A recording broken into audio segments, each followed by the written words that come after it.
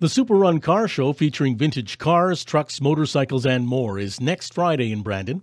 Organizer Dave Burba says leading up to July 29th, dozens of cars will tour the region, from Riding Mountain through Dauphin and Nipawin, also to Treehorn, Elkhorn, Boissevain. We're going to Souris, and we're going to have a tour of Souris and see all their amenities down there and have a barbecue. So it's just a good time for car guys to hang out together. Burba says these vintage vehicles are more than just parts. They evoke a wistful yearning for a return to a pastime. A nostalgia, I think, just memories of having these vehicles when you're young, or your parents had these vehicles and you were bouncing around in the back seat, going camping with these things, just a special moments. The Super Run is being held at Mazer Farm, just west of Brandon down 1A, and shuttles will be running from the Victoria Inn.